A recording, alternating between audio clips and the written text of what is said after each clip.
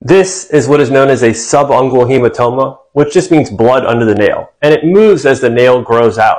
Totally benign. However, some nail streaks, such as this one, which is known as melanonychia, just means dark streak in your nail, can be other things, like a splinter or foreign body, or just a benign mole.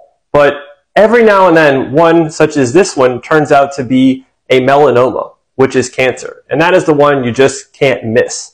So if you develop a new dark nail streak and it's not moving with the nail, I highly recommend you get it checked out by a dermatologist, because you do want to make sure that it's not a melanoma.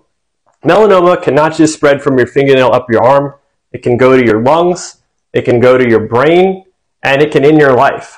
So by all means, if you notice a new dark streak in your nail and it's not blood and it's not moving, have a dermatologist check it out, because it could save your life.